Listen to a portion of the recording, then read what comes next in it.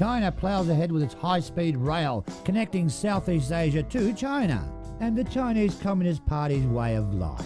Death sentence of Lao drug king Mr. X commuted to life in jail. Huawei China releases Huawei Pay in Thailand. Interesting story.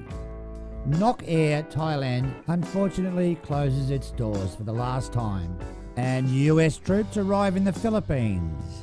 Hello, I'm Stephen Clark with Johnny Siam, bringing you the latest from Southeast Asia and the wonderful Land of Smiles, Thailand. Those and many other stories coming up.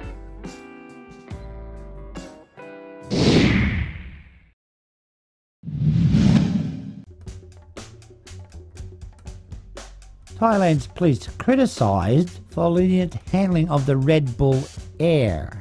The Red Bull Air, whose nickname is the Boss, is the son of Chalam Yuvadaya, whose family co-owns the energy drink mega brand Red Bull, and ranks second in Thailand's richest list with a net worth estimated at 20 billion US. Thailand's National Anti-Corruption Commission has fined police quality of mild dereliction of duty in their lenient handling of the fatal hit-and-run case against fugitive Red Bull Air the Boss. Now, Red Bull Air, whose nickname is the Boss, we've established that, has been seen in public sporting events and elsewhere overseas. He's accused of being behind the wheel when his Ferrari hit and killed a motorcycle policeman. The tragic accident happened in the early morning of September the 3rd, 2012 in Bangkok. An NACC investigation found intention to exempt Red Bull Air, whose nickname is the Boss, now aged 35, from prosecution, above all in charges of drug abuse and speeding. Forensic police concluded he was driving at least 177 kilometres per hour. The Boss, as he's affectionately known, then 27, is accused of driving his black Ferrari when it hit the rear of the policeman's motorcycle at high speed, dragging his body along Sukhumvit Road before speeding away. The victim was a police sergeant, 47, who was based at the Thonglor police station. The Boss fled on a private jet 2 days before he was due to face the charges. The speeding charge was later dropped when the 1-year statute of limitation expired. And a second charge, failing to stop and help a crash victim, expired on September the 3rd, 2017. The third charge and most serious charge, reckless driving causing death, remains on the books until 2027. The Boss, as is affectionately known as, family co-owns the energy drink mega brand Red Bull and ranks second on the Thailand's richest list with a net worth estimated at 20 billion, about 617 billion bahts. Well, with that sort of money behind you, you can run over anybody virtually and get away with it, or buy your way out of it. Not saying he's done that, and he's probably not guilty. It's curious why the Thai police have not gone after him over the reckless driving causing death, which remains on the books until 2027, when he's been spotted in Thailand on many occasions. Interesting.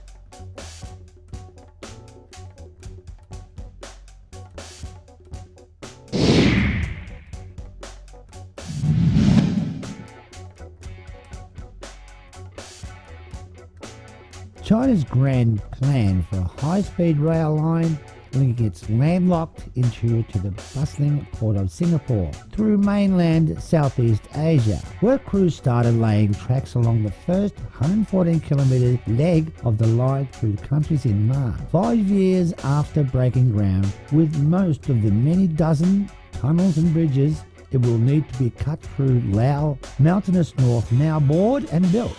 Service is set to start by 2022, starting in Kunming, the capital of China's Yunnan province. It will help the remote region tap into some of the Southeast Asia's largest economies, while boosting China's political sway over them in the process. It will boost China's political sway, but to a limited extent. Southeast Asian countries remain anxious about China's goals. They noted the competing claims some of them have with Beijing in the South China Sea and the Chinese dams they blame for choking off the Mekong River and an exasperating drought in recent years. A bird's eye view of the planned route would show it winding through Laos, Thailand and Malaysia before reaching Singapore, hitting the country's capital of Vientiane, Bangkok, Kuala Lumpur along the way. Critics of China's debt diplomacy say Beijing is pulling those financial strings to have Laos do its bidding within Asia. As a member of the 10-national bloc, Laos stands accused of helping spoil efforts to mount a united front against Beijing's sweeping South China Sea claims. The leg of the new rail line running through Laos will be of little use to China if it can't extend the route south, keen as it is to connect with Southeast Asia's larger economies. However, Thailand and Malaysia are more reluctant to be drawn much further into China's orbit, and unlike Laos, have the clout to be coy and dictate terms. Thailand is very cautious, very concerned about what's happening in Laos and Cambodia when these two countries are too dependent on China, liking them to de facto provinces of China. Thailand has moved cautiously in reaching a deal with China to build the route from Laos to Bangkok over cost concerns and put off plans to sign the contract until December. Malaysia even froze work on its leg of the line from Thailand to Kuala Lumpur for nearly a year and agreed to start up again in April 2019 only after convincing China to slash the original $20 billion price tag by about a third. Analysts say China's dream of a high-speed rail line running the length of mainland Southeast Asia will be a harder sell still after the heavy hit the region economies have taken from the Chinese coronavirus pandemic.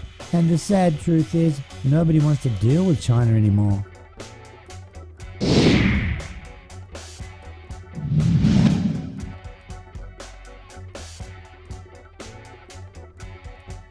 Death sentence of Lao drug lord Mr. X commuted to life in a Thai prison. All roads lead to Laos. Historically, Communist Laos has been reluctant to admit it has a drug problem. But under their new Prime Minister, their country is keen to show it's flushing out criminals and corrupt officials. The recent arrests are part of his get tough message to the drug gangs. The meth men. At $8 a pop in Thailand, the best yabba pills rise in price the further they move from the source, bringing extraordinary rewards to the traffickers. Stamped with distinctive WY, the pink and green pills of the Myanmar drug labs, Malaysia's farmhands to Bangkok's high society party crowds. Last year, Lao authorities reeled in a record 144 kilograms of crystal meth and nearly 21 million yabba pills. Bangkok's criminal court handed down life imprisonment to Laotian drug ring leader Exana Mr. X Kopimpa on charges of smuggling 1.2 million methamphetamine pills known as yabba into Thailand. He was initially sentenced to death, and the sentence was upheld by lower court in December, but the penalty was committed to life imprisonment because he cooperated with the courts. The Thai Court of Appeal found that Mr. X arranged for the drugs to be smuggled from Laos in vehicles with false roof compartments. The court ruled that Exana must serve his term in Thailand, since the smuggling attempt was aimed at harming the Thai citizen. He was taken to hear the judgment from the Central Correction Institute for Drug Addictions, where he has been detained since he was arrested at Suvarnabhumi Airport in 2017, arriving on a flight from Phuket. Police captured some members of this network in October 2016 after seizing 1.2 million yabba pills through Nong Khai at the Lao border a day earlier. It was thought the drugs were being trafficked to southern Thailand for smuggling to Malaysia when seized. The subsequent expanded investigation led to Exana's capture. Exana has been linked to Thailand's wealthy elite, but has always denied being a major player in the regional drug trade. As you do when you get your finger caught in the pie. Official estimates say the kingdom has around 1.3 million addicts, with drug convictions accounting for the bulk of Thailand's present population of 290,000, the 10th highest incarceration rate in the world. Drugs are destroying everything. They affect the security of our country, our society and people, said the Thai authorities. If you are living or while holidaying in Thailand, be aware the lethal consequences you could face if you decide to break the drug laws in the kingdom. And believe me, your country's embassy will only be able to give you minimum assistance.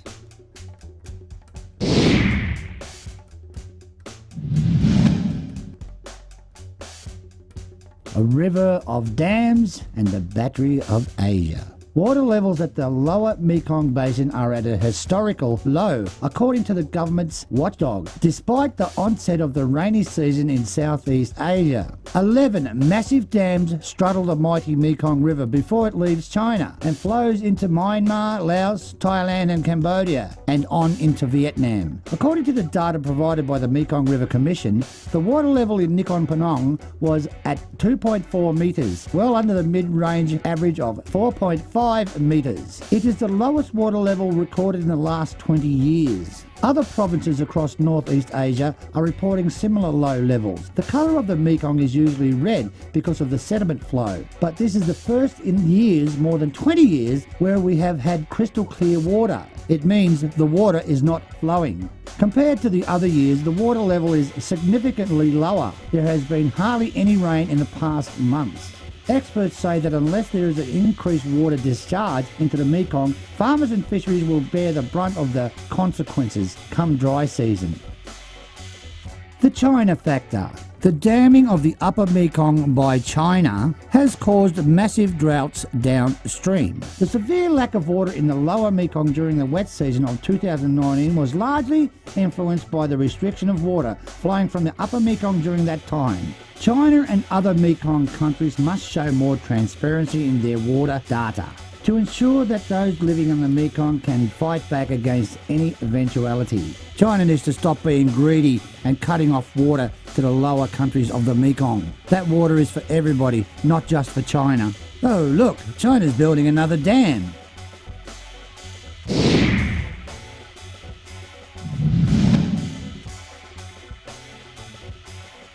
Huawei officially launches Huawei Pay mobile payment in Thailand.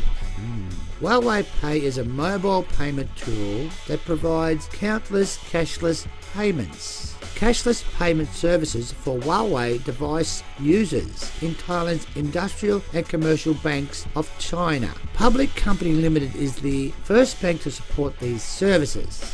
First introduced to the Chinese market in August 2016, Huawei Pay is a mobile payment service rooted in Huawei's wallets, which provides countless cashless payment service for Huawei device users as part of the Huawei mobile service. Huawei Pay is designed with security in mind. It uses PINs or biometrical authentication methods such as fingerprint recognition to authenticate customers for retail purchases. The Huawei Wallet app comes pre-installed in the newly launched Huawei P40 series, while for existing Huawei smartphone models, the app can be downloaded from Huawei's App Gallery, Huawei's official app marketplace. In Thailand, the local merchandisers supporting Huawei Pay include Boots, Emporium, J-Mart, Major Cineplex, Dr. DIY, Sushi Hario, Swarovski, Tesco Lotus, The Face Shop, the ever-present Chinese Communist Party, or CCP as it's affectionately known, and many more. If you have a Huawei phone and you live in Thailand, now you can have Huawei Pay mobile app in Thailand and pay your bills at some stores. And please don't forget, by Chinese law, Huawei must supply any information concerning the Chinese Communist Party security. So next time you're using a Huawei phone, say hello to the Chinese Communist Party direct, because they may be just listening. So if you're doing cyber sex with your loved one, you could end up on Pornhub.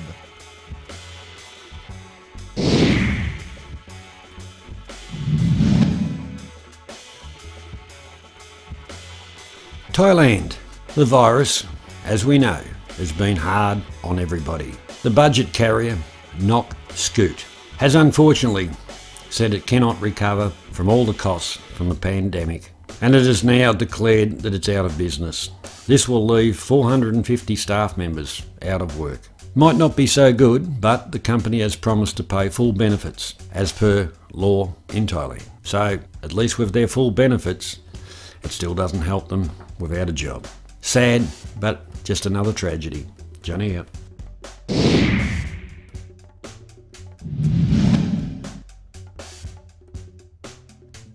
The Philippines. Subic Bay. The US Navy is planning on a return to Subic Bay. Subic Bay was a naval base, but was handed back to the Philippines. Now prior, the shipyard was rented to a Korean company. A contract was won to lease the shipyard by a Chinese company, but the Philippine Navy stepped in and said that would be against the country's security measures. Now that the Subic Bay shipyard has been awarded to an American company and an Australian shipbuilder. So with the existing skilled workforce in place, the US will have approximately 130 ships having service works and whatever done at Subic Bay. So the US Navy will be regularly visiting. The American equity firm will predominantly do maintenance and upgrade works. The Australian shipbuilder has a contract with the Philippine Navy to build at this stage 6 ships and has in the past produced components for the new US destroyers. So all in all, that's probably a good thing for everybody concerned. Johnny out.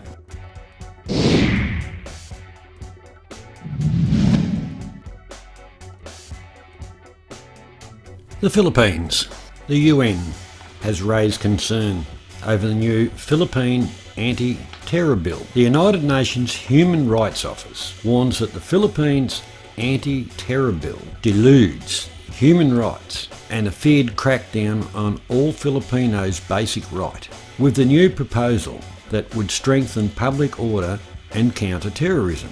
Within the bill, there were new detention outlines without any warrants, and surveillance for up to 60 days, being military and or police. Sometimes it's the price we have to pay because the other side doesn't always play by the rules. Johnny out.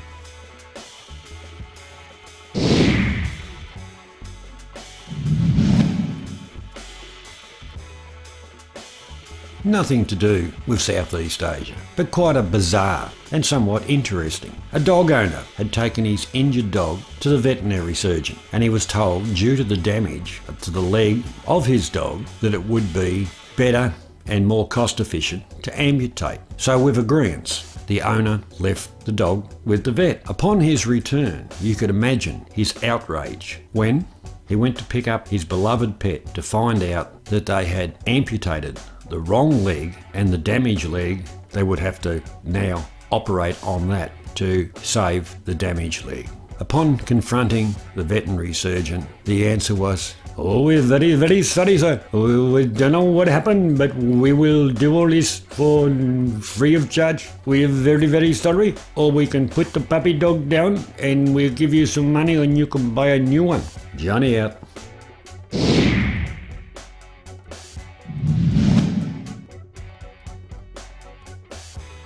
Friday must have been Christmas.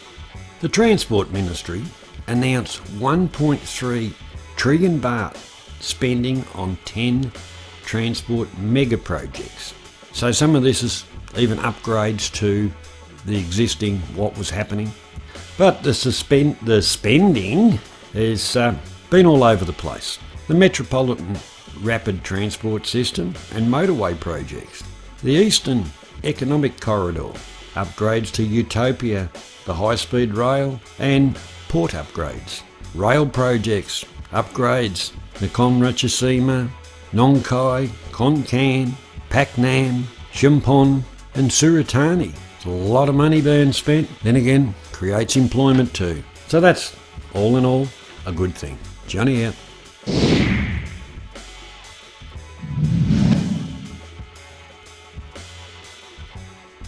As we know, the Chinese have taken over an island in the South China Sea that is really Philippine territory and has been threatening the Philippines. The US has now sent troops to help the Philippines from the Chinese invasion. Is this the start of something, or the show of force? Is that to deter something? Only time will tell. Johnny out.